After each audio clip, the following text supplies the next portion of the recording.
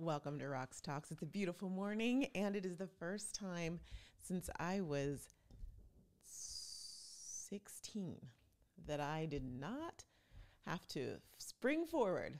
No daylight savings for me being in Arizona, so that's kind of fun. Just like, oh, wait, we woke up and the time is still the same. Oh, wait, that's cool. I mean, we're in a different time zone, but the time is still the same. It's interesting coming back and experiencing that decades and decades and decades later. Today we're going to talk about the Oscars. Got a follow-up for you on the Kate Middleton of it all, and we're going to talk about the weekend.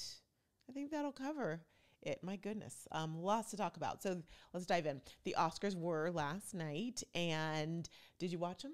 Probably didn't. Most people didn't, I'm assuming. I don't think the Nielsen ratings have come out yet, but just in general, all of the award shows just have been on a major decline for like at least a decade. However, the highlights you need to know: Oppenheimer won a lot as they've been running the table this season, so no surprise there. But the night was definitely stolen by Ryan Gosling, who's saying, "I'm just Ken," and put on quite the performance in a full-on pink suit. He's a great singer. I remember Ryan Gosling back in the day. I don't mean The Notebook.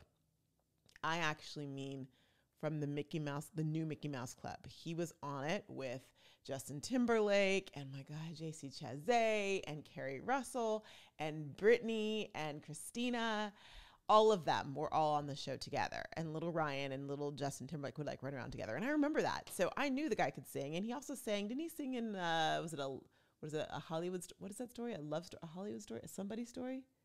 I can't remember the name of it, but it came out a while, he and Emma Stone did their thing. So anyway, I knew he could sing. And of course, if you didn't know he could sing, you discovered that in the Barbie movie, but watching him sing live was great. He did an awesome job. He started out like right behind Barbie, actually, which I thought Margot Robbie, which was a great way to start it. And then they even had the two of the other Kens that were big in the movie were performing with him. Oh, I should mention he had Slash and Mark Ronson with him too, playing the guitar. So big deal there. And then he did come down off stage and he gave the mic to 4 important people in his life. Number 1, 2, and 3 would be, of course, the creator of Barbie, Margot Robbie, as well as America Ferrera, so the Barbie crew. And then he also went to Emma Stone, which I thought was sweet because they were in a Hollywood Story. It's a Hollywood Story together. And of course, both singers and all of that as well too. He did his thing and it was exciting and it felt like it was the Grammys, not the Oscars. So it was fun to see a performance like that. If you want to check it out online, it'll be 3 minutes and 15 seconds of enjoyment in your life. If I'm looking down, it's because I'm just making sure Maisie's behaving. Okay, she is. She's running around with a toy. We can work with that. Other than that, like I said, it was the Oscars. It's what you expect from the Oscars. Beautiful outfits, beautiful, beautiful gowns. What was interesting was I actually saw more red carpet gowns from the Vanity Fair party after, as opposed to the actual Oscars, which makes me think that maybe not everyone went there, but the Vanity Fair party was the place to be and to go. But if you talk about Ken and Ryan Gosling, you pretty much have an Oppenheimer. You'll know that that's pretty much the gist of what occurred. Emma Stone did win, by the way, Best Actress. Just calling that out for a movie she was in, a little different. And I think those are the main things. I mean, yeah, there's some speeches were like beautiful and wonderful, but those are things that people will be talking about today and tomorrow and what you need to know. Speaking of what you need to know, what is going on with the royals? You and I talked about Kate and all that last week and how she was missing, and then there was an appearance of her kind of in a vehicle. Well, Mother's Day for the UK was last week. So they put out a royal photo of her with the kids, allegedly taken by Prince William. And it was like, hey, yeah, happy Mother's Day. Thanks for your support. Well, the picture... And I've looked at the picture, and I have to say, maybe I don't have these eagle eyes, but people had eagle eyes and thought, something's rotten in the city of Denmark. Still, the picture looked off. There were just some things like Charlotte's shirt looked weird. Yeah, Louis's finger looked, there's some weird things, okay? Well, lo and behold, the news outlets did what they call a kill AP put a kill out on the picture, which they do when there's a story or there's an image or something where they found there's too many questionable things that there are falsities or it's been doctored. And so they pull it and they don't run it. And that is what happened to the picture. What is happening with the royals? The picture got killed. And so huge deal. Now, I did see a little something where Prince William came out and said, oh, just like everybody else, I'm not trying to imitate him. I'm just talking like a guy. I tried to Photoshop and I don't know what I'm doing and blah, blah, blah, because it had been Photoshopped or some people think it was AI'd. Why would you make the photo you're going to put out when everybody's wondering where Kate is and it is a major international story, whether it should be or not? Why would you get an inauthentic picture and put that out?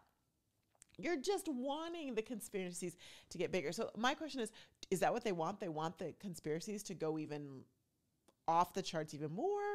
Or are they just not smart enough to handle such things? I don't know what it is, but also people were noting that those who didn't realize it was AI or Photoshopped or whatever noticed she was not wearing her wedding ring. Now, correct me if I'm wrong. I thought that the UK, that they wore their engagement wedding rings on their right hand, not their left. Are they not opposite of us? I thought that was the case. Could be wrong.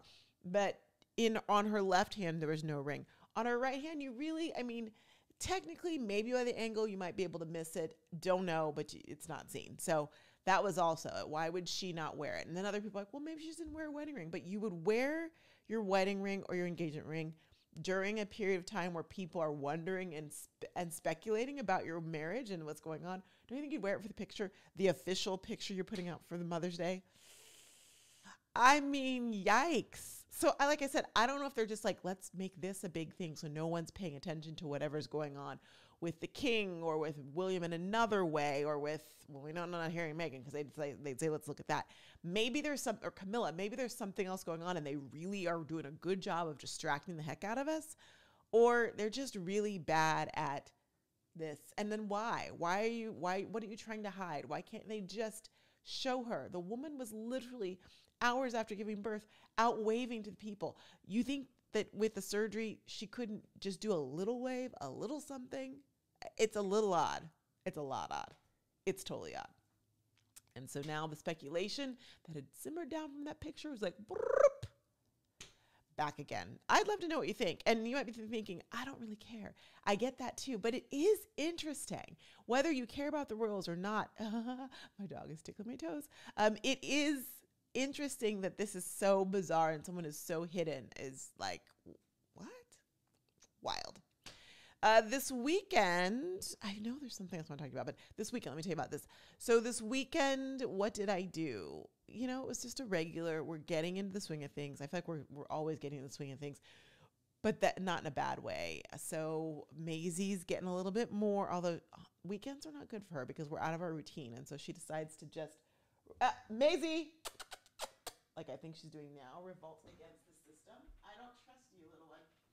I don't trust her. So she decided to just leave bits and treats, not treats, gifts, not gifts, all around on Saturday. By the end of Saturday, I'm like, I have given you so much love and you just poop and pee in the wrong places. I was like, come on now.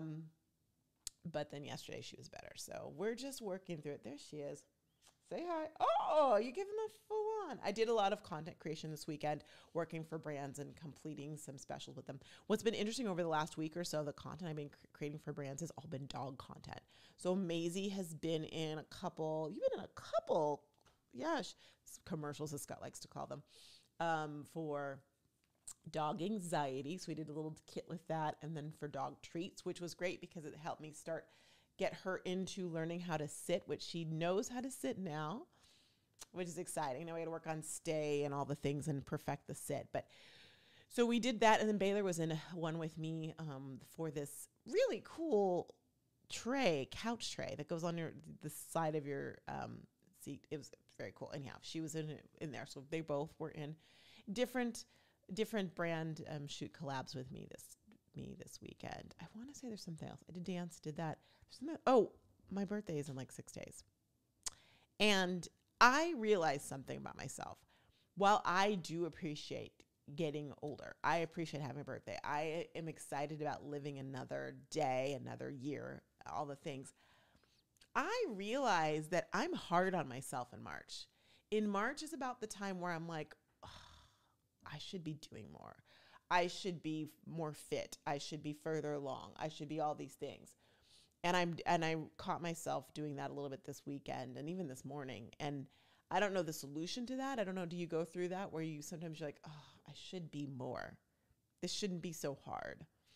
I should be further along. But I definitely have been feeling that over the last 24 hours, which is like right before my birthday. But with that, I remembered my intention for this month is really to be intentional in all the things I do. And so I took a moment and celebrated that. And I have been, and I am being intentional and being more informational, informing and sharing. And I think even with the workshops that I've been doing, the YouTube workshop is coming up in 3 days. Yay.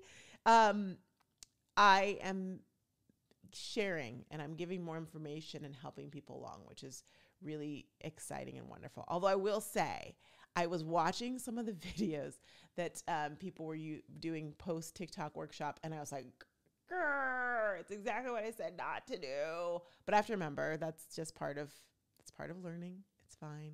It's fine. It's all fine. And also, when someone does the workshop with me, I give them what they need to know, but I'm not coaching them along, right? I did offer everyone a one-on-one, like a consultation on their TikTok. So if they do come, if the ones who are doing that do come like after that for it, I will tell them. But other than that, I have to remember, if they're not hiring me to coach them continuously, then I got to let go and let God and have to be okay with that. But I want everyone to be their best. So that's a little hard, and I want to be my best too. So it's a challenge, and I'm figuring it out. And at 44, pushing 45, like literally pushing, like, I don't know. I'll figure it out. Oh, I remember what I want to tell you. We watched Ted Lasso for the first time over the last week, and we've really been enjoying it. So we finished season 1 on this weekend, and it is, I know everyone talked about it. I'm like, oh yeah, sometimes when people talk about something, you got to do this thing. I'm not the one who's like, oh, everyone says I got to do it. I got to do it. I like to be at the top of the curve, not at the back. And so I'm an early adopter. So if I miss that, I'll get around to it when I do. Scott started watching it. I'm like, all right, I'll see it. And it's so good. Thoroughly enjoying that. So that is a really good show. Another show that we're watching that is going to be in the end stages, the last 2 episodes come out on Friday. Y'all, it's called The Dynasty. And it is on, no, it's not like the Carringtons and the Colbys. It is about the Patriots dynasty with Kraft, Belichick, and Brady. And man, oh man, it is good. So it also on Apple TV, they rolled out 2 episodes a week. So they've done 6. So it's been 3 weeks now, and they have the last 2 come out this Friday. If you like football at all, I don't even care if you like the Patriots, because there's enough like Patriots hating inside of the documentary, you'll be fine. But if you like football at all, you have got to watch this. It is something else. And if you're like new to football, you're like, I just like the dynasty of the Chiefs because you like the Kelsey and the Mahomes and the Swift of it all, you still need to watch this because it is so good. So good.